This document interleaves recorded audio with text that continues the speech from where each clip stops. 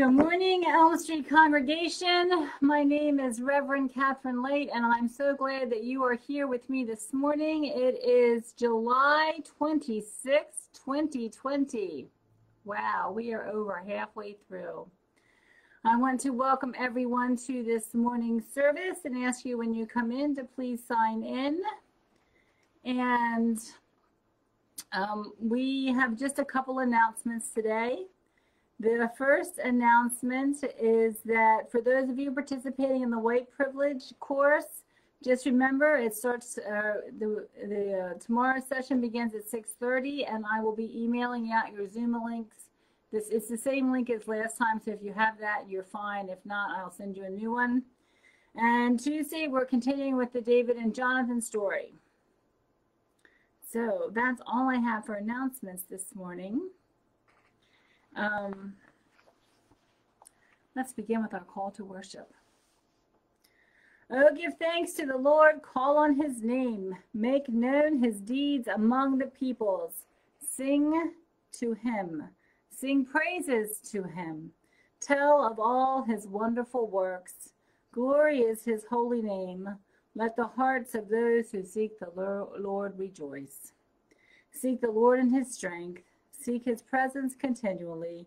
Remember the wonderful work he has done, his miracles and his judgments he's uttered, of offspring of his servant Abraham, children of Jacob, his chosen ones. Good morning. I see a lot of people signing in. Good morning, good morning. That's so nice to see that. Okay.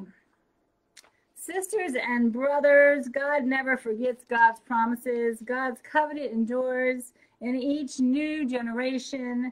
We are free to speak the truth about our lives because God's faithfulness embraces us as we examine our hearts.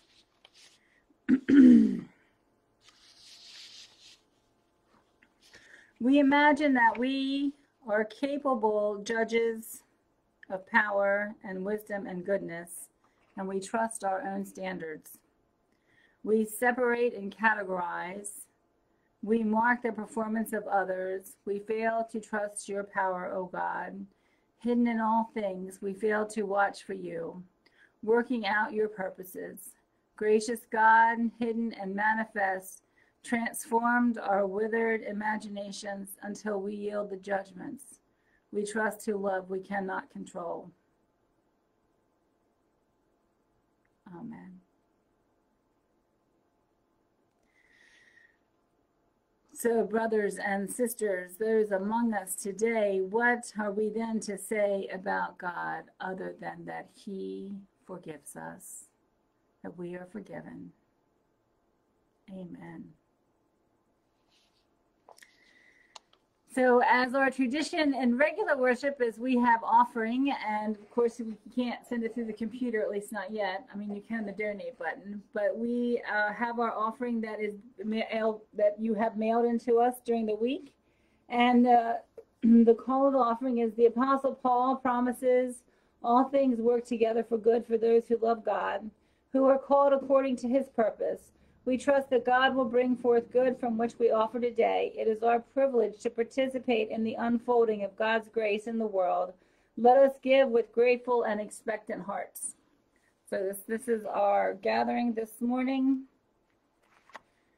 Holy One, receive these offerings as you receive our lives. Gather our false starts and uncertain efforts, our generosity and our reluctance. Enliven us with your breath, and make your purpose known, that our lives might show forth your glory. For we pray in the name of Jesus and by the power of your Holy Spirit. Amen.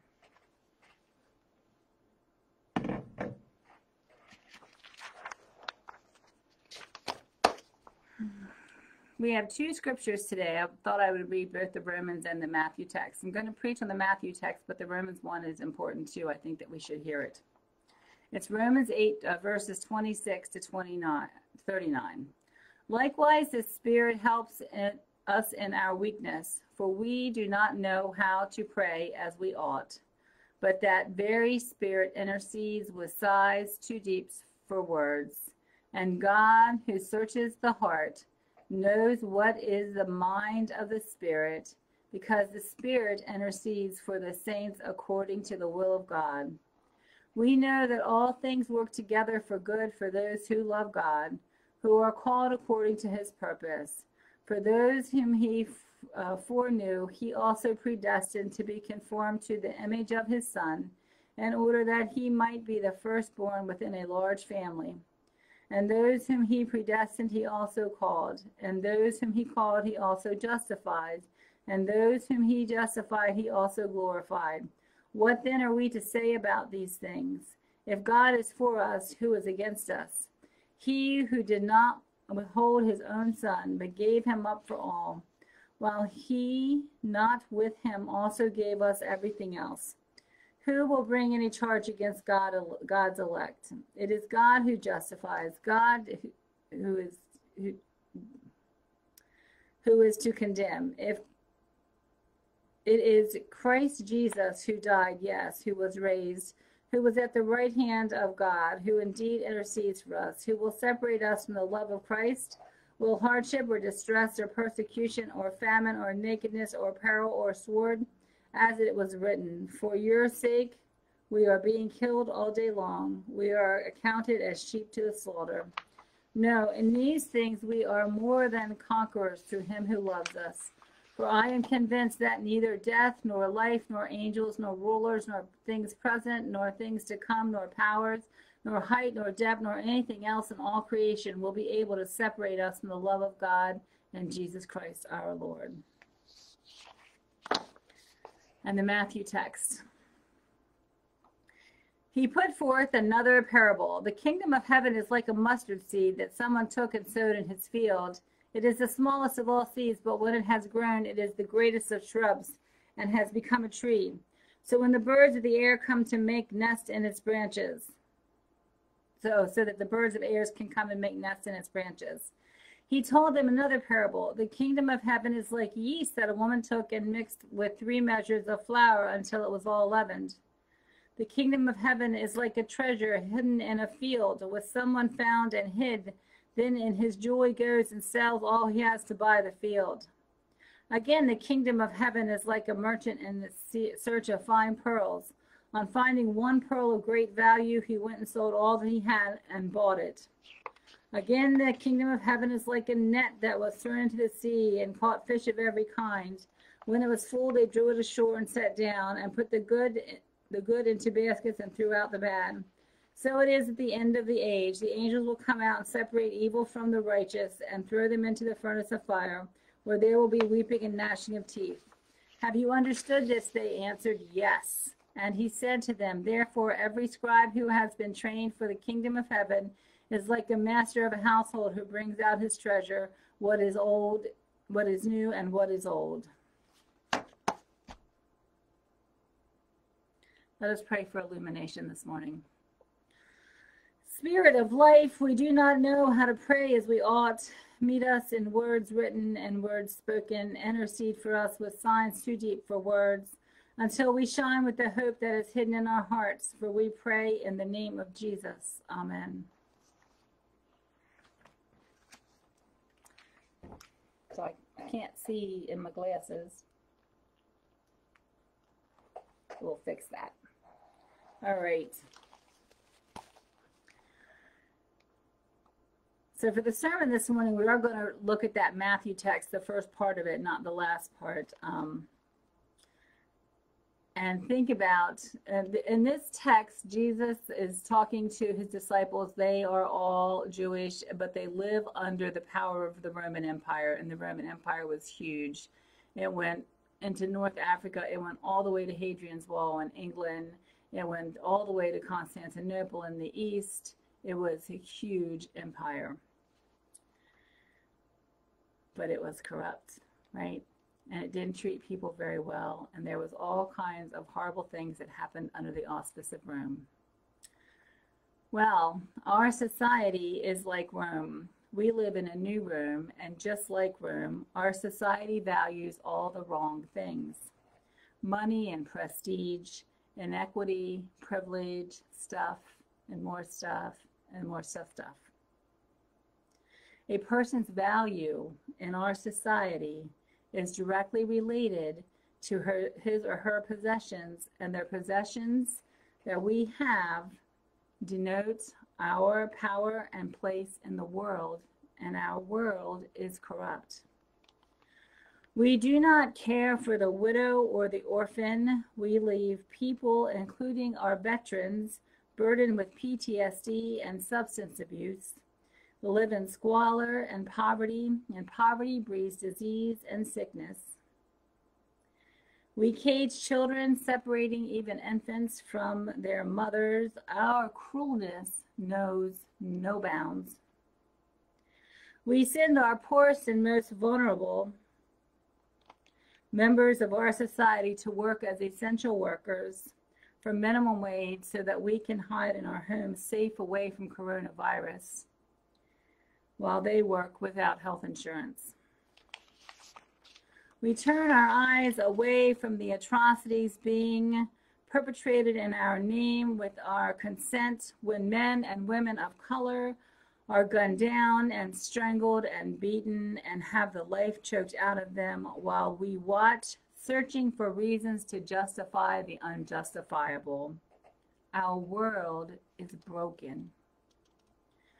And our Rome, like the Rome of old, seeks to co-opt our faith and subdue it so that it is no longer a threat to Rome's own existence. So instead of fighting injustice, instead of providing for the needy, instead of living the Beatitudes, we embrace inequity under the myth of meritocracy. We blame the poor for being poor, and we shun the Beatitudes in favor of profit and comfortableness. We trade the morals and ethics of Christ for the morals and ethics of Rome. We allow ourselves to be seduced by the world. Slowly, the teachings of Jesus are eroded until we give only lip service to his name by claiming a faith with no commission and no teeth, whose benefits can only be realized once we are dead. We are bombarded with slogans that produce fear, that cultivate hatred and breed suspicion, so that even when we remember the Beatitudes, we qualify the message through the acceptable ethos of our secular society. We allow ourselves to be manipulated so that we, Jesus Christ's own disciples, are no longer in pursuit of righteousness or justice or mercy, but have been lured into the pit where we no longer risk our own lives for the sake of the undervalued, the displaced, the disenfranchised, the broken, and the hurting people of the world. When our ethics and morals and values start to model the world's, then we, my brothers and sisters, are lost. There is good news, however, and that God is not putting up with this. This morning's text lets us know we are not getting off the hook. That even in the midst of modern Rome, God's kingdom of heaven is still at hand. So hear ye, hear ye, hear ye, as the town crier says. The kingdom of God is fundamentally different than the kingdom of Rome. Both yesterday's Rome and our own Rome. And our God is breaking through. When God breaks through, he shines a light on us that allows us to identify where we are in the world and how we move through transformation to faithful discipleship. So first, who are we? Well, we are gathered of people under the denomination of the United Church of Christ, which is mostly white and mostly middle class. We go to church much more often than we become the church. We, over time, have allowed ourselves to become more like a 503 charity, giving extra bits of our time and money to causes, good causes, worthy causes, but not really getting involved, and that's the key. We like to keep ourselves at a safe distance so there is always room between them and us. We don't really seek to understand the ins and outs, the trials and tribulations that the poor, the forgotten, the despised endure on a daily basis. We are protected by our wealth, by our affluence, by our privilege. And left to our own devices, we might just choose to remain protected in this illusion that we have created, choosing not to see the world full of people that are not like us. But again, God's not having that. Nope. And in these 4 parables, he tells us how he is going to break through to us in very subversive ways. The kingdom of God is like a tiny mustard seed. It grows fast. It's a weed. It's a weed. And it's hard to get rid of weeds. But they grow to great size, and they shut out the light, sucking up the nutrients, starving the other plants. So in the Roman garden, the mustard seed chokes out the plants of greed and lust and prestige and power and sloth and all the other things that keep us from true discipleship. And it bears its own fruits of righteousness, of justice, and mercy. So as Christians, Christ's disciples, no matter how badly we want to ignore the Great Commission and not think about God's love for us and his commandments, they are like a mustard seed that grows in our nice lives, continually calling us to follow Jesus and choking out our sins. The yeast is even more invasive than the mustard seed. The yeast is microscopic. It uses glucose. It grows everywhere on everything, and it changes everything. It raises flour. It ferments grain. It even decays corpses. It infects our lives. And like the Word of God infects our lives, it grows even if we don't want it to. It changes everything it touches, and God, like yeast, breaks through our twisted sense of reality and provides opportunities for our transformation. Then again, there is the kingdom of heaven is like a man who finds a treasure in the field and goes and sells all he has to buy the field. What's up with that? And what was he doing in somebody else's field digging for treasure? Is he a thief? How is the kingdom of heaven like a thief? Could it be that sometimes the only way to break through a corrupt society, a corrupt world, is to be like a thief? Is God breaking through the illusion of our world to call us to the reality of the kingdom of heaven? Is he removing those glasses that we've been talking about for weeks, the rose-colored glasses from our eyes?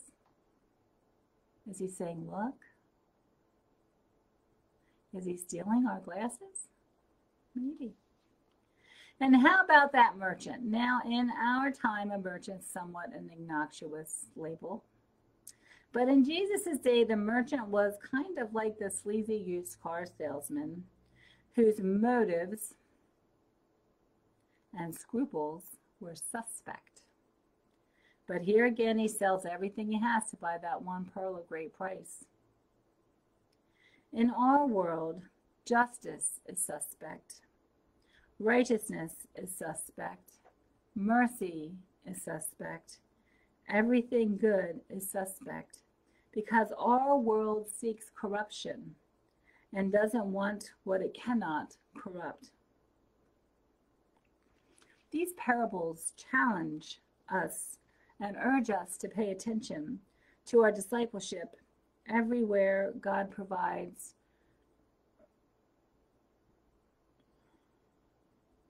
reminders for us, urging us to be transformed to love God with all our heart, all our mind, and all our soul, and to love our neighbor as ourselves. And to let God's love transform us is to allow us to see reality as it really is, to continue to get rid of the layers and layers and layers of film that protect us from what's really out there. We can't fix things we cannot see. Remember Teresa of Avila?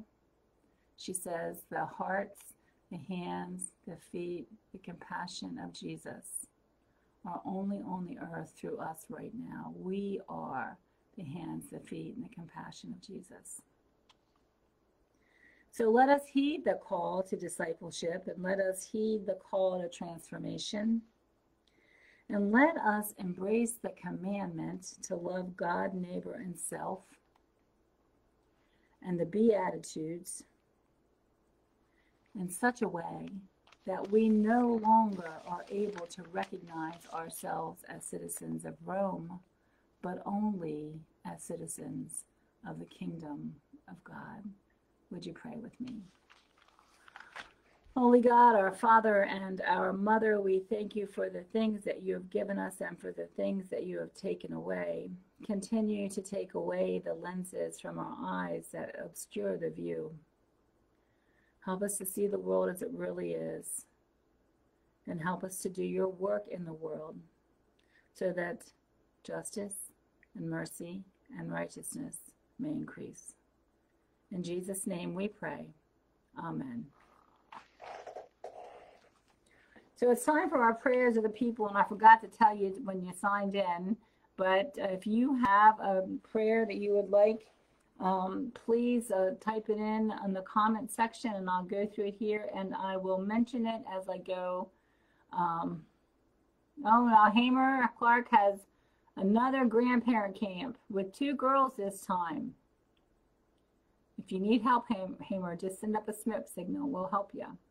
Good morning, Carolyn, Mike, Vanessa, and Richmond and Althea. Good morning, David Kerboy and family, and Sue Anderson Chaplin, and Jeannie Arsenault, and Patricia Kerboy, Francis Lamprey. It's so nice to see you this morning, and good morning, Tom and family.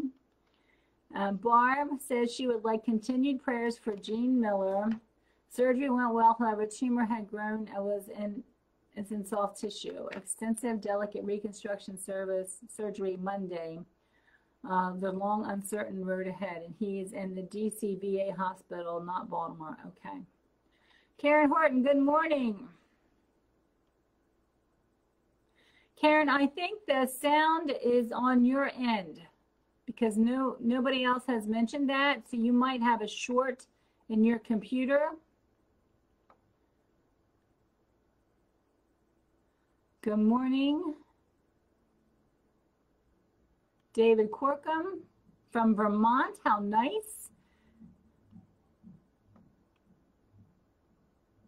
Sue says she had to increase the volume from her speaker.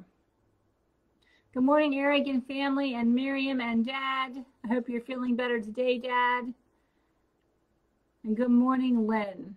So the things that we're praying for today, we're also going to pray for my dad. He had a fall yesterday. He was doing the polka, you know. I'm teasing. Are there any other requests?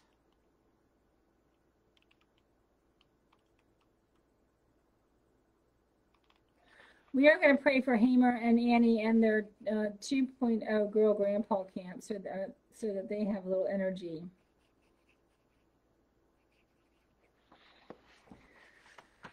All right, would you pray with me? Holy God, we lift up the Hardy family at the passing of Sarah. And we lift up my dad and Hamer and Annie and Barb's friend Jean, and we pray for all of those things in our hearts that are left unsaid but that need to be prayed for. We thank you for the joys that you have given us this week, and we come to you this morning with open hearts. Holy God, we do not know how to pray, but Jesus invites us into the life he shares with you, and we keep coming because we want to live. Receive us now in our frailty and our complacency, our desire. We pray for the church all over the world, that we would be seed and yeast where life has grown barren and heavy. May the life we discover in you bind us to each other and to the world you love, for no need is beyond the strength of your call, and no child of yours is expendable. Merciful God, give us wisdom and courage beyond our imagining. We pray for friends and strangers in the grip of addiction. May us able companions for each other, and bless us. Make us able companions for each other, and bless us with hope that bears fruit.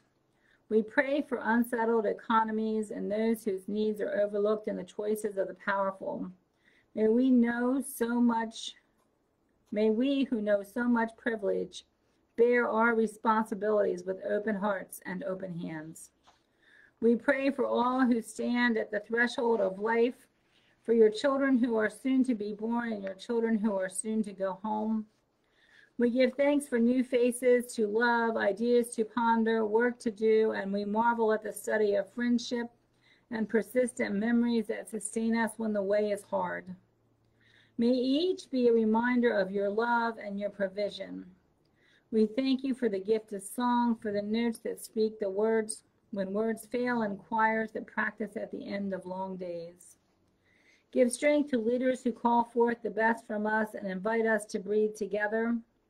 Holy One, keep calling us into the world, your world, as seed and yeast and treasure. Equip each of us for the challenges we face until we learn to worship in the most unlikely places. For you are the source of our song and the well from which we pray whenever we are planted. By the power of your Spirit, we make our prayer with resurrection and hope. In the name of Jesus, we pray the prayer that he taught us. Our Father, who art in heaven, hallowed be thy name. Thy kingdom come, thy will be done, on earth as it is in heaven. And give us this day our daily bread, and forgive our debts as we forgive our debtors. And lead us not into temptation, but deliver us from evil. For thine is the kingdom, the power, and the glory forever. Amen. I am so glad that you joined me here this morning. So, as seed and yeast willing to lose your life in the larger purposes of God, go as fisher folk and treasure seekers, pouring out your days in search of hidden grace. And may God, who searches the heart, Jesus, whose love overcomes all division, and the Spirit which helps us in our weakness, continue to lead you into life that you may serve with abandoned joy. Thank you for coming. This concludes our worship service this morning. God bless each and every one of you, and I hope to see you again soon. Bye-bye.